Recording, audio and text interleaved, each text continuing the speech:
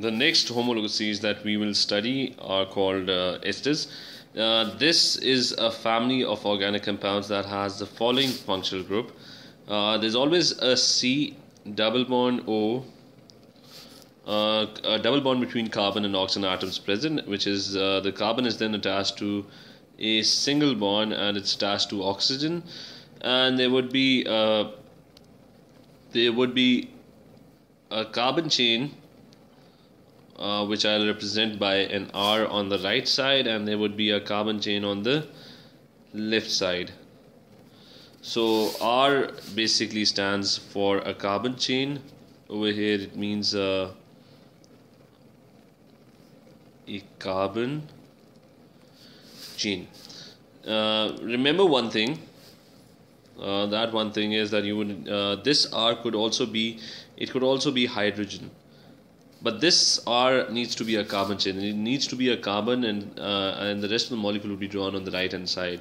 But over here there can be a carbon or there can be a hydrogen atom. So we'll do a few examples of what esters are. So let's draw a few examples, example molecules of esters. For example, I have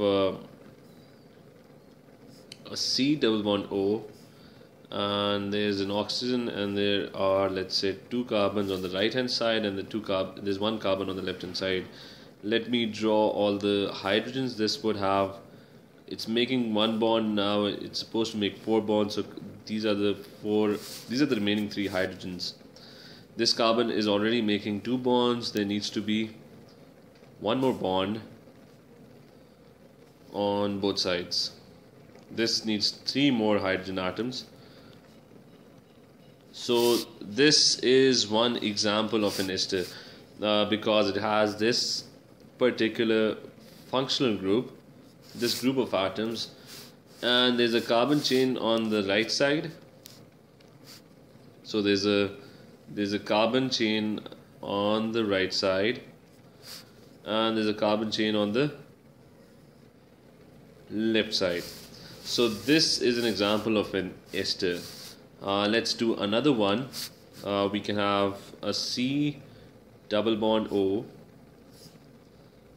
and another oxygen on the right hand side, and let's say I have a carbon chain over here and I have a hydrogen on the left hand side. So this carbon needs three more bonds, so let's draw three hydrogen atoms. Now let's look at this. This molecule has this functional group, so this is definitely an ester. And I told you that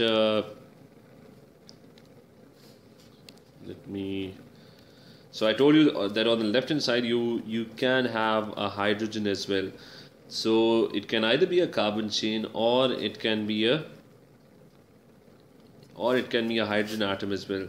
But on the right side, this must be a carbon chain. So this is a carbon chain. So this is also an example of an ester. There are many other ways of drawing this. I can draw it the other way around as well. Let's say I do the opposite, C double bond O, and there's one carbon over here and one carbon on the left side, and these are the three remaining hydrogens to complete the bonds. This carbon is also going to have three more hydrogen atoms. So this here is an ester. I've just drawn it. I've just flipped the molecule. So you can bring the C double bond O down as well. There are other ways of drawing this as well. What you can do is you can make this C double bond O downwards, and there would be an oxygen to the left. But the arrangement must be the same. There should be a C double bond O, and that C should be connected to a single bond with another oxygen atom. So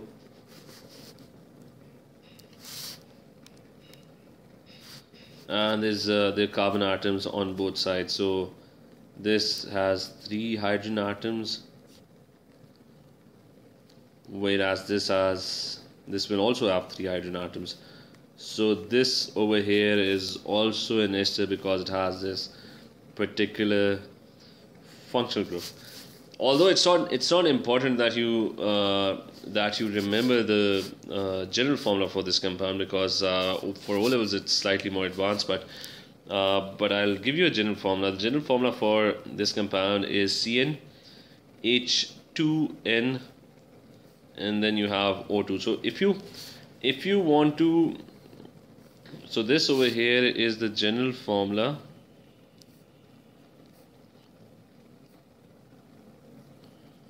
So if you want to directly know how many atoms a particular molecule has, so you can let's look at this this has 4 carbon atoms. So C would be 4, H would be 8. You can count the number of hydrogen atoms. It's 1, 2, 3, 4, 5, 6, 7, and 8. And there are 2 oxygens, one over here and one over here. So this general formula would be applied to esters, but it's not very important to know the general formula for an ester if you're doing O levels or IGCS. The next homologous series that you will study are called amines. Again, for O level, it's not very important to know a lot of things about amines, because but you just need to know what the structure of an amine would look like. So it has a functional group. Amines have a functional group.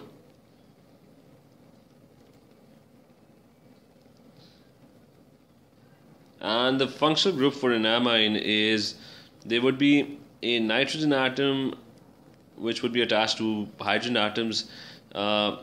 It's not necessarily there would be 2 hydrogen atoms. It depends. You need to count the total number of bonds and then figure out how many hydrogen atoms are attached with this nitrogen. But generally, there's a nitrogen atom. It's attached to hydrogen atoms, and there is a carbon chain which I would represent by R. There would be a carbon chain. There would be a carbon chain attached to that NH2 group. So this group is called the amine functional group. And let's do a few examples of what this functional group would look like. Let's do an example that would make it more clear. So I have a carbon chain. This carbon is attached to 3 hydrogen atoms, and over here it's attached to a nitrogen. And nitrogen makes, remember, nitrogen makes 2 bonds. So if it makes 3 bonds. So if it's making 3 bonds, it's making 2 right now. There would be a 3rd bond with another hydrogen atom. So this particular group, if this group is attached to a carbon chain, then that molecule would be called an amine. And the number of hydrogen atoms attached to N would vary. It could be that you have a nitrogen and it's attached to 2 carbon chains. Since nitrogen can make 3 bonds, so that wouldn't be a problem. This nitrogen atom is attached to 2 carbon chains. Now, if you count the total number of bonds, there is one over here, and it needs to make a 3rd bond. So there would be only 1 H attached to this nitrogen atom. So the number of hydrogens attached to this nitrogen atom can vary. But this molecule is also an amine. So remember what an amine looks like. Not a lot of detail would be asked about this particular molecule, but you should be familiar with the structure.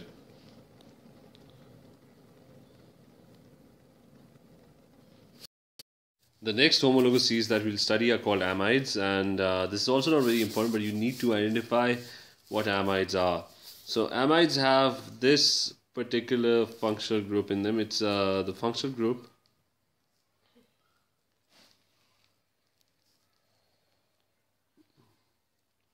So the functional group in an amide is C double bond O, which is attached to an N, which is bonded to an H.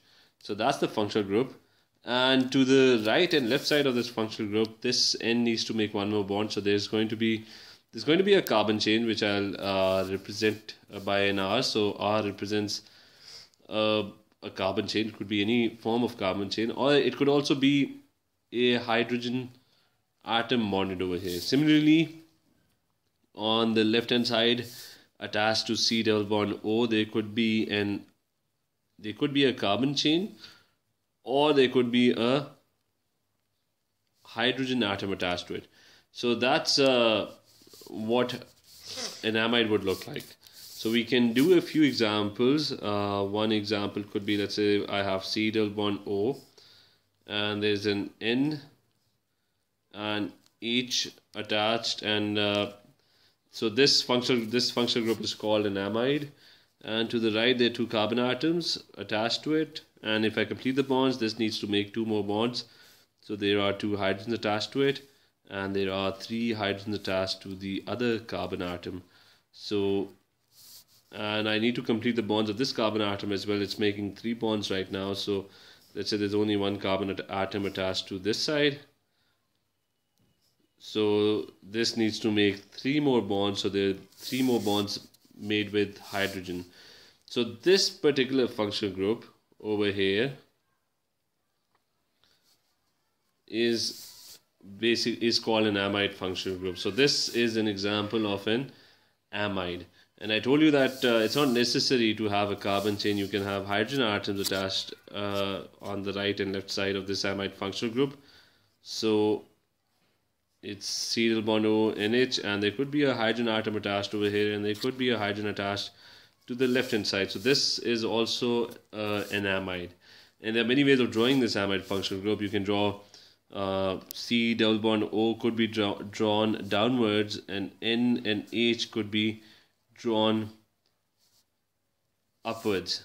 But this is still the same arrangement. It's the same exact arrangement. We can have it the other way around. You draw N first, which is attached to H, and then you draw C double bond.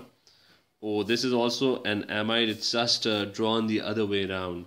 So this is an amide functional group. You don't need to know the general formula for this, but you need to identify what an amide would look like.